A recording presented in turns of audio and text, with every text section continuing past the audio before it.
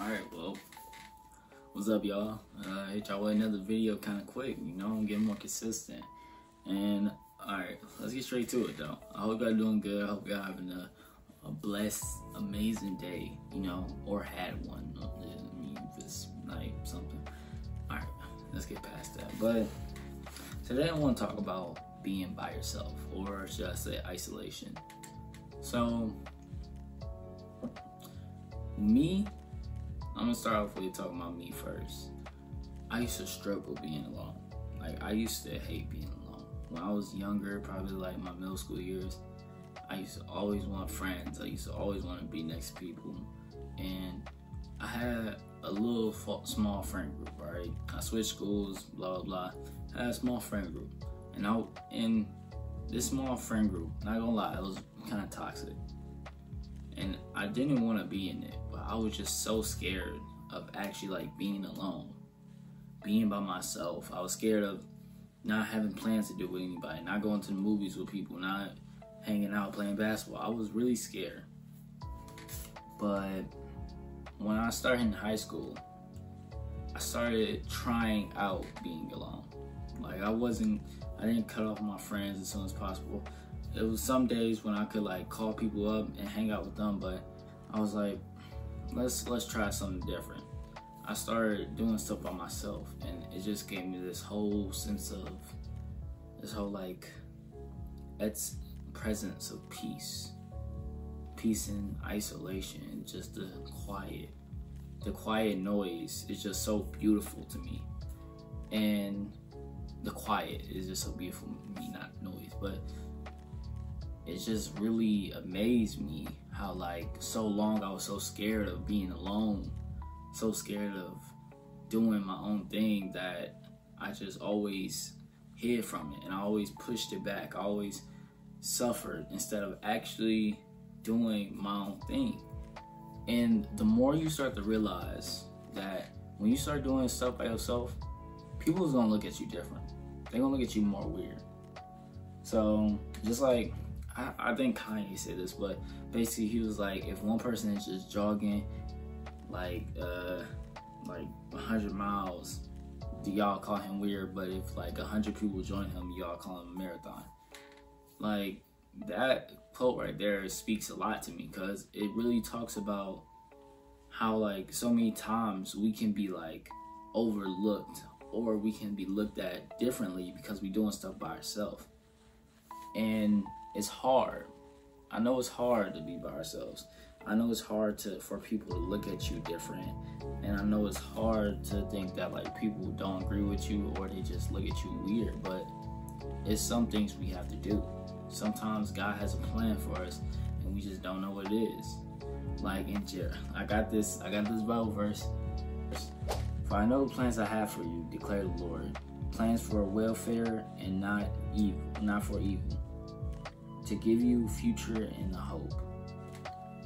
And that really just talks about like how we don't know what's going to happen.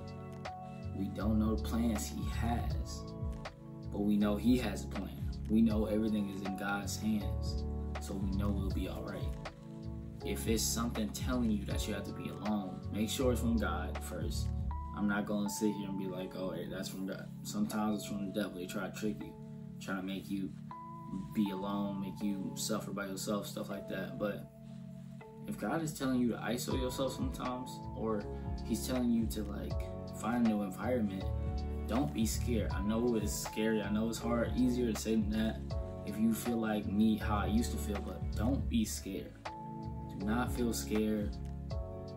Stay strong, keep courage, and understand that it's only in your best interest. Most of the time when you focus only on you and God, that's when your plants start to prosper so beautiful. That's when the plants start to grow way better than they ever did. And I just really hope you understand that. And it's not selfish. There's a difference. I got a friend group. I don't know if y'all friend group like that, but me and my 3 boys, we won't even talk to each other for like 2 weeks, but we know we doing our own thing. We'll be like, hey bro, let's try and get on the game one day. All have back on like nothing happened. We send TikTok sharing each other, motivating each other. We know that we have to do our own thing. And that's our best way we can live life. That's the best way we can grow, by doing our own thing. So if you have to ghost, like, I wouldn't say ghost, but if you have to enter isolation for a little bit of time, do what you have to do. Do what God is telling you to do. Do not be scared. Do not be scared. Because He knows the plans that He has for you. And I feel like that's what happened to me. I was real scared of the plans. I was real scared. And I didn't think that He had a plan for me. I just thought that I was just going to be by myself forever, for the rest of my life, for the rest of my high school years. And I am blessed with so many friends. So I have, like, I walk the hallways. I have so many people I can actually say what's up to, talk to. It doesn't matter. And it doesn't. And I'm so many friends with people I used to didn't like. That's what another thing. Like, I used to did not like these dudes back in middle school, and I don't think I have any enemies right now on that Thorfinn type stuff. But hey, you get that, you get that. But yeah, I don't want to make this video long. I don't want to start yapping, but do you? If it's time for isolation season, do it and go into it 100%. Don't look back. Don't be scared. Don't be fearful. Be courageous. Be strong. And another Bible verse before we end this off: the Lord is my shepherd; I shall not want. He leads me beside still waters. He restores my soul.